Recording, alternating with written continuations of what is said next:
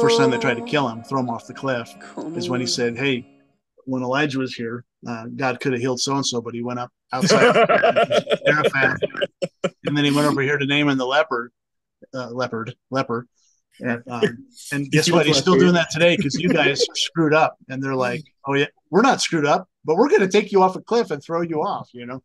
And Yeah, so, yeah, it's an interesting dynamic.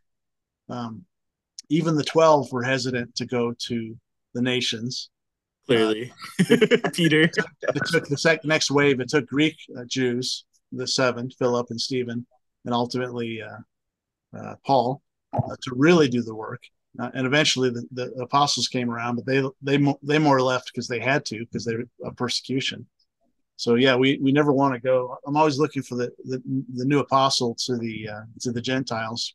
I'm looking for the apostle to the LGBTQ, Hmm. because that's who's going to be listened to, and I'm it's sure it's always, happening right now, right? It just is slow. I hope so. Yeah, we just Yeah. don't. It's just not mainstream yet. All right, let's talk about how deliverance takes place. Freedom always comes the same way in the New Testament. It comes through the cross of Christ, and what happened at the cross? His blood was shed, and the most powerful substance, the blood of Jesus, was shed and released upon the earth at that time. I like Mel Gibson's movie, The Passion of the Christ, the scene when the blood hits the ground, and that's when Satan freaks out and loses his wig or whatever. However, Mel Gibson did that.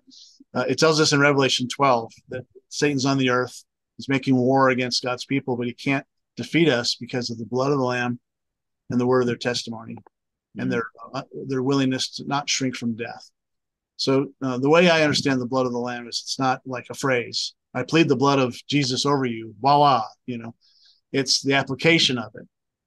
And the blood shed on the cross is about forgiveness. It's about the receiving of forgiveness. It's about Hmm. the giving away of forgiveness.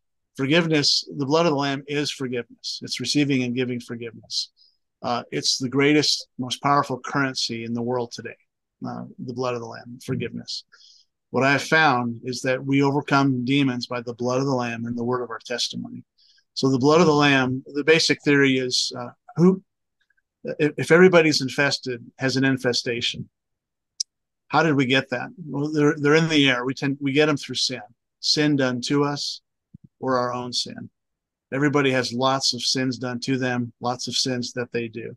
That's how they come in. That's how they stay.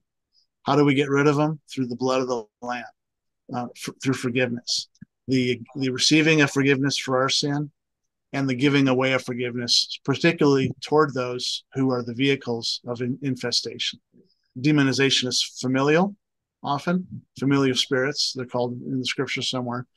And sins are generational as well. So it makes sense if the two are paired, sanctification and Hmm. deliverance. So the sins of the father visited on the second and third generation.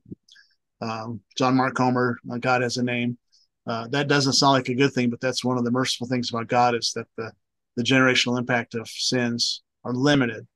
Hmm. They can be removed completely as if we become righteous, and that's 1,000 generational blessing, which I think is metaphorical. But so often we have people receiving forgiveness and forgiving formative people in their life, parents typically. A lot of times people don't want to forgive parents because we've been trained to honor our parents and to say that Oh, they so sinned don't think of against us. anything that they did wrong. Exactly. But like the alcoholic who has to acknowledge there's a problem before he can address it. The point of addressing sins done to us is to release the blood of the Lamb, is to It's forgive. not to condemn, it's to Yeah, forgive. yeah. Jesus didn't come to condemn the world, but to save the world. John 3:17. Um, so the formula is simple. We receive forgiveness. Well, it's threefold. We lay hands on people, we see stuff, discerning of spirits. We determine who sinned against somebody, and we ask them if they're willing to forgive that person. Hmm. We see the sins on the person from the demonic attention. Are they willing to receive forgiveness from that? And so there's an expression of the blood of the Lamb. I choose to forgive so and so for such and such. I choose to receive forgiveness for such and such.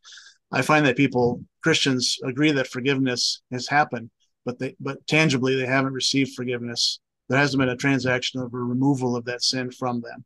or the attendant demonic attachment. So the simple answer to how do we get rid of them is through the blood of the Lamb. If we see the demon, we know what it's doing. They receive and give away forgiveness, and then they simply tell it to leave. Very undramatic. Lust, leave. Anger, leave. Abandonment, leave. And it does. And it leaves not only because of the blood of the Lamb, but because of the word of their testimony. Because if we're going to receive deliverance, we have to be connected to the one who gives deliverance.